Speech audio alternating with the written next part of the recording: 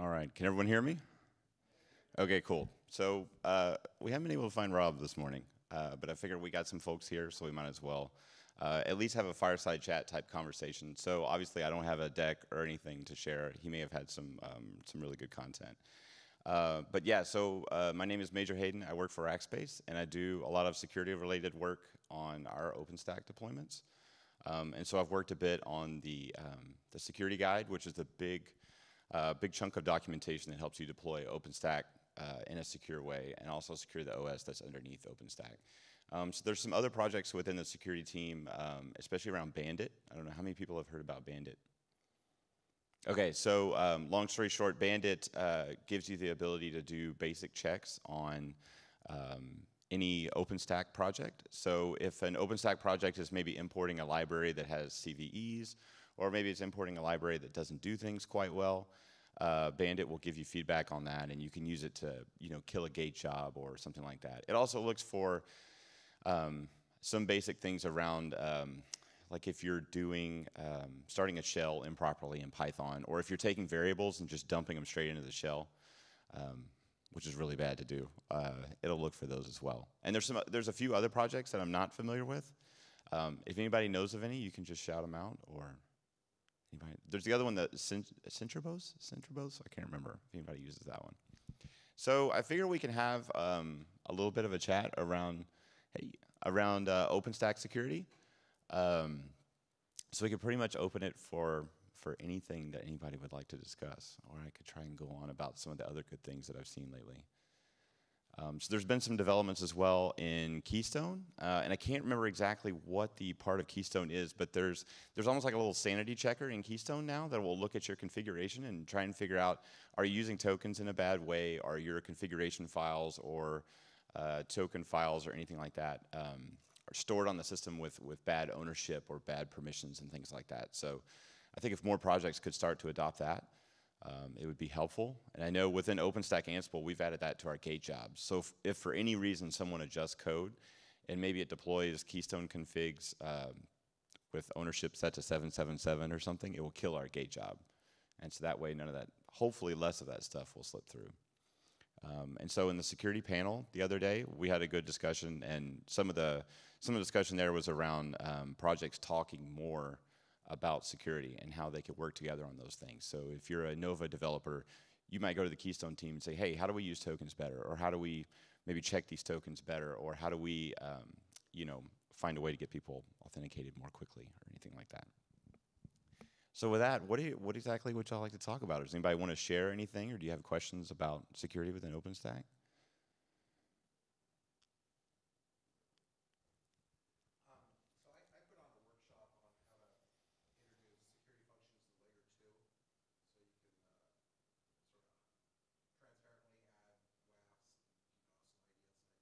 Oh, nice.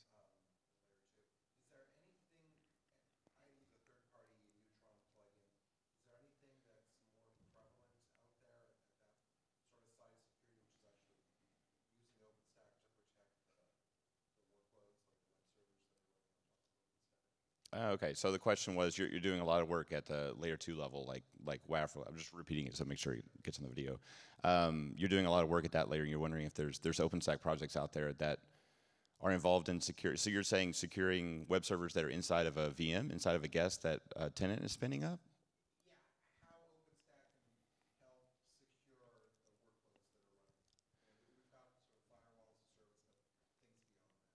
Oh, yeah. Yeah, so along those same thread of firewall as a service. That's a very good question. And that's something, I know there's been work done in Octavia around the load balancing to be able to do, to handle some of the SSL offloading at that layer. So there's some there where you actually have something between the user and your actual web server on the back end. But I'm not really familiar with anything else. I do know that in the OpenStack Ansible realm, we have a security role that you could go ahead and use and apply to tenant VMs as well. So if you had a tenant that says, hey, I'm doing WordPress, you could say, okay, well, apply this role when you get done installing WordPress, so you make sure you have those things covered. I've seen people install a variety of popular free software proxy applications as virtual machines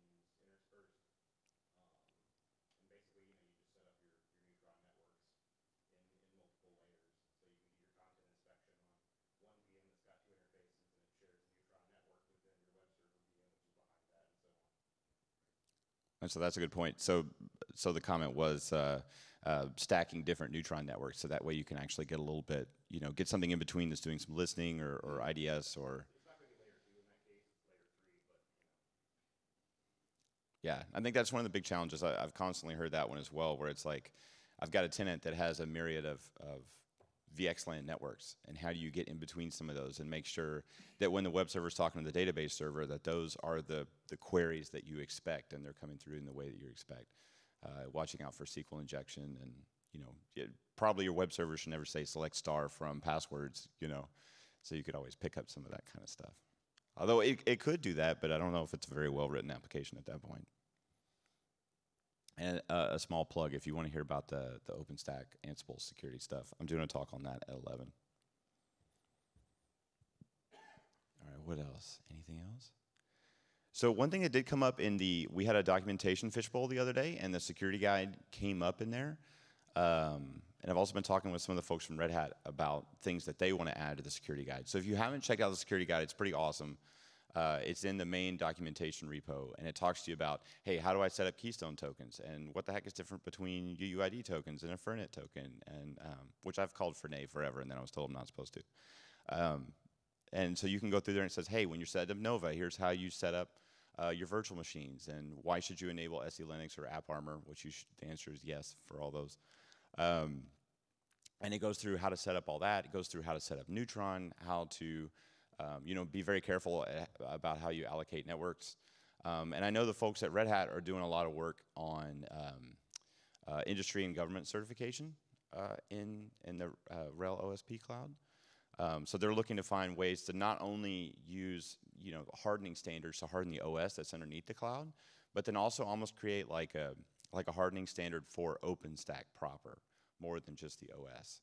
So how do you deploy Nova and libvirt and KVM and Neutron and all these things in a way that is secure?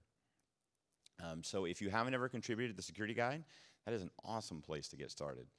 Because you may find some things in there where maybe there's an alternative way to do it, or maybe you think, well, hey, no one's ever gone in here and talked about security for Trove or for databases. Okay, well then go in there and write it up. There's someone who's going to come along later and benefit from that. And then also, speaking on behalf of the deployment projects like OpenStack, Ansible, and Kala, and all the others, we use that guide as well to make sure we're adhering to the best standards out there. So yeah, the security guide needs some love in a few ways, and there's one argument that we were having. I know the Red Hat folks and SUSE folks and I were talking about how do we get some more vendor-specific information in the security guide. So how do we get it to this work that Red Hat is doing to go ahead and certify OpenStack and almost create a hardening standard for OpenStack? How do we actually get that into the security guide? Because it's going to be vendor-specific, which is a little bit weird. So Red Hat would want the freedom to improve that, but yet it's out in the open. Same with SUSE, and I'm sure Canonical would be interested as well. Yeah, if you're just coming in, the main speaker's not here, so I am winging it. So if you want to have an active discussion, a fireside chat, yeah, he's like, no, I'm out. All right, so what else? Anything else security related? Does anybody want to know how to get more involved?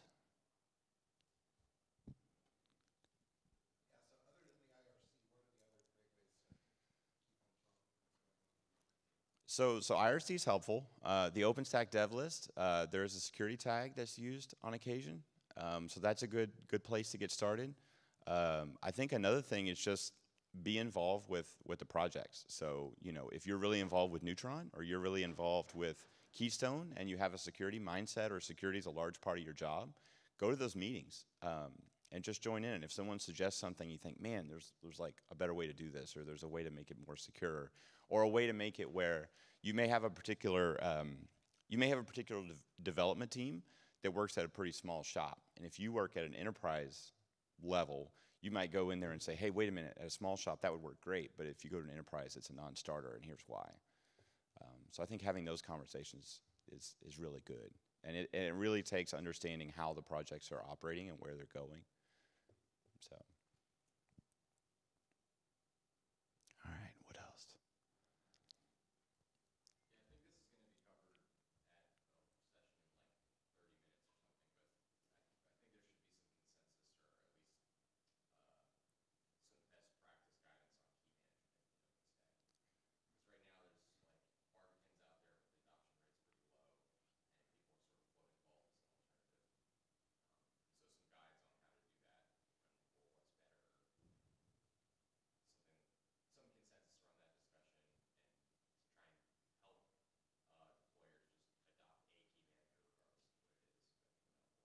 Oh, I completely agree. So yeah, the comment was around more documentation and more help in understanding how to do key management. And then do you pick Barbican or do you pick Vault or do you pick both? And then depending on what you pick, how do you implement it? I think that'd be fantastic.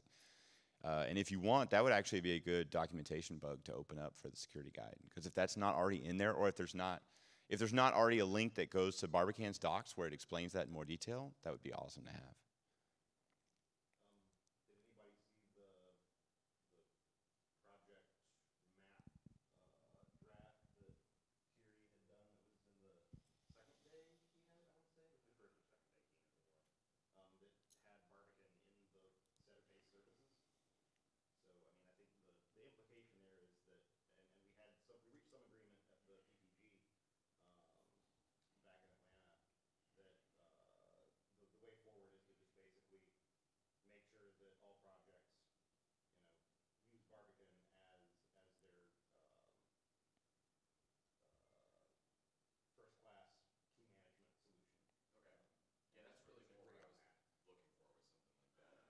Okay. Admission from the OpenStack community that like Barbican exists, you should use it. Okay. Yeah. Yeah. So the comment was around the project map that Terry was sharing. I can't pronounce Terry's name right. I try. Um, I know I'm from Texas, so I mispronounce everything.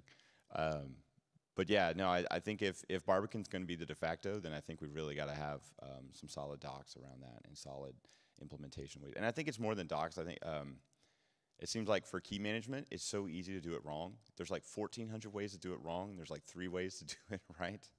So, and then of course, any key is as good as your management of it. So, but yeah, I think that would be good. So you said the Barbican session is coming up in like 20 or 30 minutes? There's like a Vault v Barbican discussion. Oh, okay. Yeah. All right. So Vault versus Barbican. That would be an interesting one to check out. I may have to add that to my schedule. Yeah, it's 9:50, 3:11. Okay. At the last update, just I don't know if it was 6 months or a year ago, they were talking about sort of assessments of the internal projects and how that's going. Do you have any type of update on that? I, Any reviews that have been done?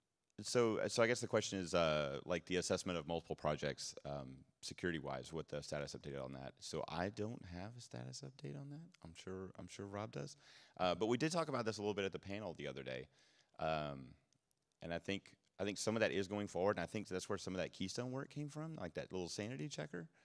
But yeah, I think there's got to be more conversations around it. There's got to be more cross-project involvement, and I think it's probably on some of the projects who are a little bit more security conscious. Well, not security conscious, but security focused, like Keystone or Barbican or something like that. For those folks to reach out into the other communities and say, hey, we would love for you to change the way you do something, and we'll come over here and help you do it and help you test it. I think that's really the big thing is people popping up out of the community that they normally work in and going into another one that is related, and then saying, hey, look, we'd like to build a bridge, and our bridge will be built on security. So I'll say within OpenStack Ansible, that's been really helpful because we found like right before the Okada release came out, the Nova team released the Nova placement API, and that was kind of a big surprise.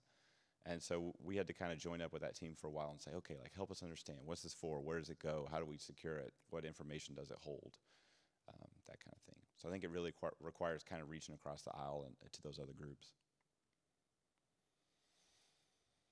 All right. Anything else? Anybody want to talk about SE Linux? No. Well, I guess if there's nothing else, we could probably adjourn. And my apologies to Rob for butchering his session. Anything else? All right. Well, it sounds like we should all probably head down to that Barbican talk probably in the next 20 minutes or so. All right. Thank y'all.